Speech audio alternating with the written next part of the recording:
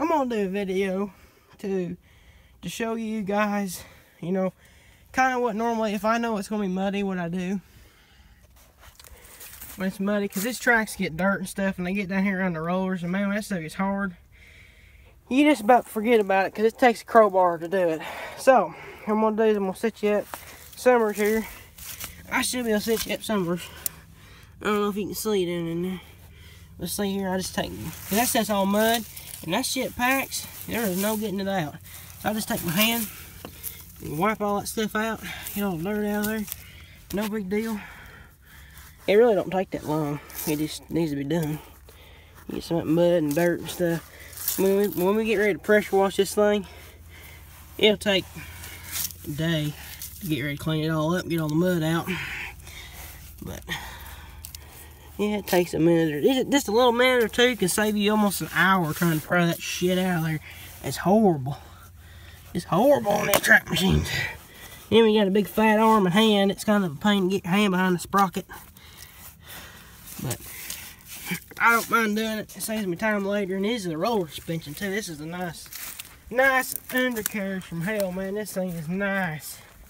It rides so smooth, and you can drive over anything and not feel it. Literally, not feel nothing.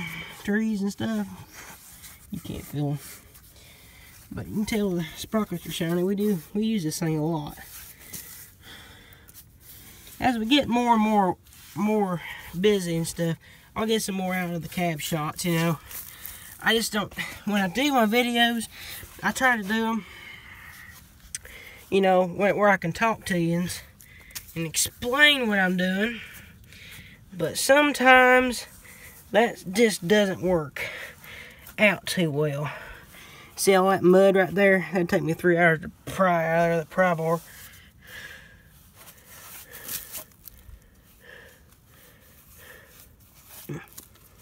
Yeah, I got a cold, so I might be breathing a little hard.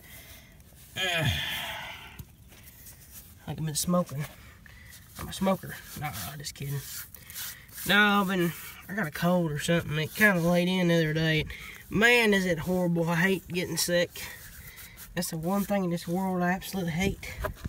Besides trees or 8-hanger vines and about everything.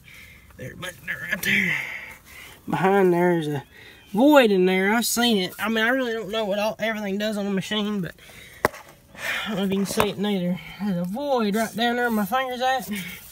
That's where I think all your hoses that go behind that. But that's a quick little service tip for anybody who, you know, has got one of these track machines and get a bunch of mud and stuff. You just want to clean that out before it packs in there harder than hammer hell.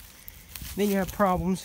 Another tip is if you ever have a problem with your hydraulics not going on like the grapples, you get to break this one loose or this one loose, you get that pressure down, put them on, and tighten that back up, it'll work just fine. I seen some tips old Dirt Ninja did. Curl the bucket all the way back and you hold the back pedal all the way back and hit your button in the cab and you got the power bob attach. That thing goes in real quick.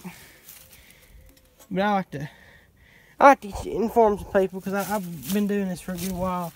I understand quite a bit about it, and I watch different people do it, and I enjoy it. I know that's probably not the most exciting thing. I mean, just clean out your freaking rollers, but a little tip there, if you guys ever had any mud issues, you just wipe that out, and you won't have to worry about it again to wash it. Listen to that owl. That's a barred owl. I mean, I like to listen to them sometimes. But I'll show a full service and cleaning of this machine when we get ready to do it. Here. Stop. We're gonna blow out the internal air filter and then the external for the cab filters, which is the air conditioning. Well, then we'll get all new air filters for the motor itself, fuel filter, and daggone it, what the hell is it? Oil filter. I don't know, I can't think of it. The hydraulic you don't change all the time, but we probably will have to here soon. And of course, I always grease the machine before it goes on a big job, or it starts to go to squeaking sometimes. You need to get it greased because Yes, all that dirt and stuff get down in them pins and stuff and just wear the hell out of the pins. Mr. Let's Dig kind of told me that one, including I kind of knew that one from the start, so I just kind of, I pick up on things on YouTube. So anyhow, guys, of course, you need to clean this out too, and when you get shit in there like that. But you guys, I'll do some more tech tips on this thing. You know, walk around it, we'll have the cab up and get it all cleaned up, and y'all can see it brand new, brandy spanking new. I'm wanting to get one of those diamond plate things to go around there. I'm thinking about maybe going and seeking one to put across there, because the dealer decal left a fade mark, and I hate that. It's all scuffed up.